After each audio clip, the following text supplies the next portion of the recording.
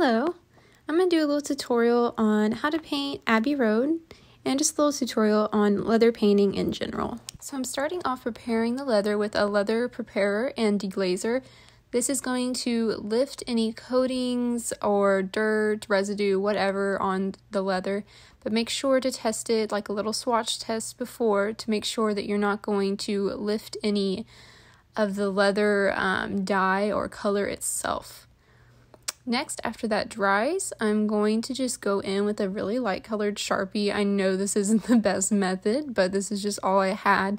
You can use chalk, marker, whatever, just go right in with the paint. But I'm just going to use this to make sure I have a perfect square for my outline and to really block off shapes, form, images. That's going to help me with spatial awareness of this painting. The ruler is super helpful, especially because I am doing just a 12-inch by 12-inch, exactly record size, and I'm actually going to be looking at my record of Abbey Road while I paint this, so that the dimensions are the exact same. I'm not having to scale up or down on anything. I can just take measurements from the album and then apply it straight to the jacket drawing that I'm doing. Now I'm going in and I'm actually starting with John Lennon. I'm just going to outline his suit and his head, try to get the directions of each body part down, like the movement of the legs, how far away they are from each other, each person, and then also the crosswalk, lines in the road. Those are probably the most iconic part of this album cover. So I want to make sure that they're the right size, that they're in the right spot, that they're not going to be oddly placed or anything like that. I'm here drawing George Harrison, trying to get the jeans and the feet correct.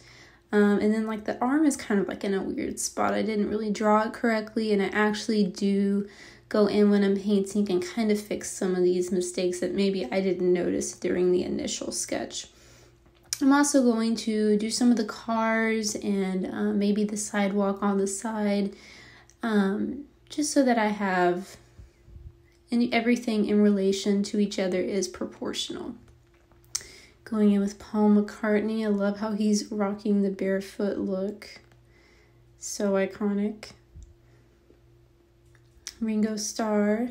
And I noticed that when I did Ringo Starr, I kind of did him dirty with his sketch.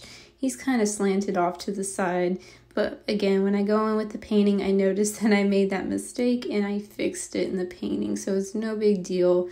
These are just rough starting points.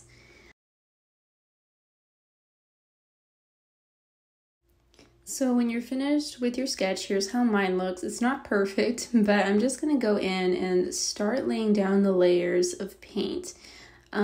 When I'm starting, I'm mainly going to be paying attention to places that have really high value. So anything that's white or very lightly colored in the painting, I'm just going to start to build up the paint in these areas. This is important because the paint is somewhat thin compared to normal traditional acrylic paints. The white layers, I mean, especially if you're working on a jacket that's maybe black or leather that's darker colored, it's going to take a lot more layers of white than you're used to applying on a canvas. Since this coat is tan, I did probably like 4 layers of white, I would say, before I went in with the actual color of the crosswalk, which is kind of a cream off-white color. So I'm just building it up, and layering. In my opinion, it's important in any painting that you're doing to build up slowly and evenly. For something like this where it's going to be on a jacket, I want the paint to be as even across the surface as possible. I really don't want clumpiness or parts that are textured. It's just not going to be very flattering once the entire painting is done and completed. I'd rather build it up slowly and gradually. That way it looks super even and nice and neat. I didn't do a perfect job going in here. I mean, I definitely could have spent more time making it nicer on the edges, but for right now, it's not too big of a deal. It's about just building up that coverage for the meantime. As far as brushes to use, right now it's not too important. We are working with some lines, so a flat brush is ideal, a small flat brush. So that's kind of what I'm using, is a small flat angle brush. And this is honestly my favorite brush to use pretty much all the time. I'm not a huge fan of changing up my brushes for every little thing. I find that these small flat brushes work well for pretty much everything. Now I'm going in with the sky, again building up a white there where I see there's going to be like a pale pastel blue sky. So it's going to take a few layers. I did a layer of white and then going in with a layer of blue next. And then after going with this layer of blue, I'm definitely going to go in with an additional lighter color of blue. I found that that's a really easy way to kind of make a color pop more, is if you do a darker shade of blue and then a lighter shade of blue over it, you don't have to do as much buildup with the white. So that's kind of a nice little trick.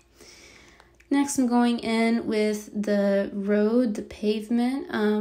I didn't want to do full coverage on this, especially since the road isn't like a solid black color. It looks like it has texture. There's some lighter color beaming through, and that lighter color beaming through matches the tan coat really well, so I just left it there for now. And then just blocking in the darkness of the trees. I'm starting to mix some green colors and go in with some foliage over on the left-hand side, and that's really fun to see it peeking through, because really it's not a lot of work to get really nice results. I'm just going in with a very detailed tiny brush and doing little dots like stippling for the leaves. Doing it in various green colors, that way it doesn't look flat and it looks like it has dimension, and also maybe there's different plants and trees involved in this foliage. So that gives it a nice little look. And also doing kind of the same thing with the blue color, letting some sky peep through the branches. And then the buildings, just kind of getting a little base on them. Nothing too serious right now. When you're going dark on top of light, be sure to be confident with your paint strokes, because it's really hard to cover up a dark color like black once you start going in with it. You're going to have to do multiple layers of white. Now I'm going in on George Harrison, kind of getting his basics down on his outfit and his skin tones. I love how that pops already. And then a cream little Volkswagen Bug there. I love how they included this car in it. I think it's just so iconic. So 1970 London. I love it. Liverpool, whatever. And I'm kind of just picking and choosing a spot to go off of. So I'm going on the left-hand side and just kind of doing everything in that area, letting it dry, and then moving gradually towards the right.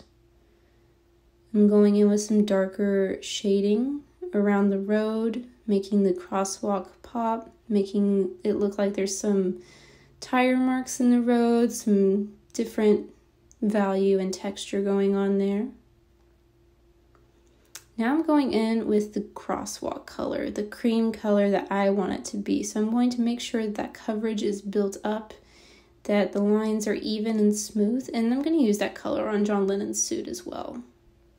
Paul McCartney's suit was pretty easy. I just used grayscale to start off with, and same thing with Ringo Starr. I just did it black for now, and then I'm going to add highlights to it later. And then the opposite for Paul McCartney, I kind of did a medium tone and then going in with the highlights and shadows afterwards.